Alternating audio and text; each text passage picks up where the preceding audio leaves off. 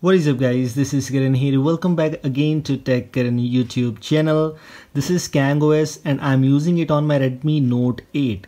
After hearing about this build, I thought this might be a very good kind of a custom ROM with very good kind of performance and a lot more things, also with some customizations. But unfortunately it's not like that. If you can check out my controls and my quick settings actually are a little bit of laggy. Not saying it's fully laggy ROM, but yes, it's laggy. You can see even swiping from here is a little bit of laggy here too, which is one of the main reasons behind that I am not going to use this build. And in this video I'm going to give you my honest opinions about this build. Is it good for daily use? Of course it's not, but which are the things you get here? Let's try to find out which are the things you get here. Guys, we're talking about Kang OS, which is based on Android version 11, the latest Android version 11 build, which is available for Redmi Note 8 users. If you're a Redmi Note 8 user and want to install Android 11 based ROMs, there are a lot of other custom ROMs available, and this one is one of those which has the maintainer equanimity, and we have the latest November security patch. This one is actually unofficial build with some a little bit of good kind of things also. Pixel launcher is available. It has Google Apps pre-installed, so kind of a really interesting. Also includes the Google Camera Go edition. Some things are really good. I'm not saying performance is bad, but it's of course not up to the mark. First of all, make sure about this quick settings. These are not looking good. The swiping down is not even good. From swiping down from here is also not looking good, and you can see there are some lags here and there. I don't know it's all about only for me or for everyone else, but yes, this is a little bit of laggy here. This is the main reason why I should not use this ROM at all, because there are a lot of custom ROMs available, and nowadays where there's a lot of competition between custom ROMs, this should be a good kind of thing to use. But this is not one. So yes, there are other ROMs available which I'm gonna use right now. Moving on to some other things which you get here. All the Pixel apps as expected, that it includes the Google apps, that's why it has, and also includes the Gcam Go edition, which is working fine of course. And also we have the option of choosing the Gcam main, which you can use Gcam 7.3, 7.2 or whatever Gcam version you want to try it out. Gcam modded versions are available too, which includes TR Cam and Pixel Cam Fuse.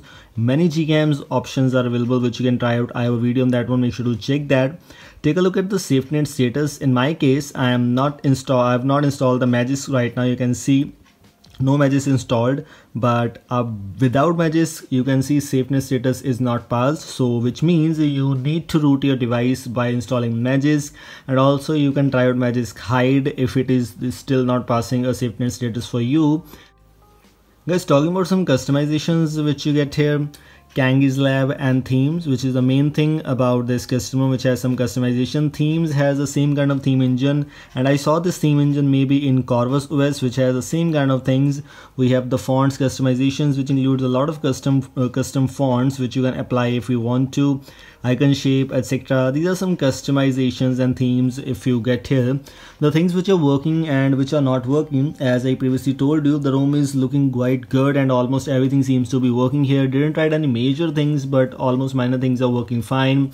Flashlight, auto rotate, battery, hotspot alongside with the Wi-Fi, everything seems to be working. Bluetooth is I'm using, and everything seems to be normal and working in fine. But the thing is about the performance. If the performance is not up to the mark, this might be the reason why I should not use this. And of course I will recommend you, if you want a good performance custom ROM based on Android version 11, in my case right now, Pixel Experience and Octavia OS are one of those custom ROMs which you can try out definitely.